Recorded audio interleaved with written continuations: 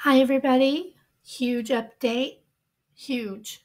There has been an arrest made in the Idaho 4 case. I'm just going to keep this short and sweet. I'm going to be watching the press conference right here on Web Sleuths.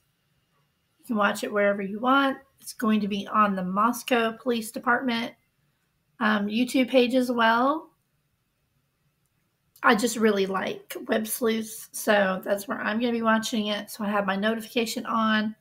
It's in approximately 2 hours. It's 1:30 p.m. local time in Idaho. A 25-year-old male has been taken into custody near the Pocono Mountains in connection with these homicides. I know his name is Jason. I'm going to be digging, see if I can figure out who this Jason is. I guess we were all close with the J names, right?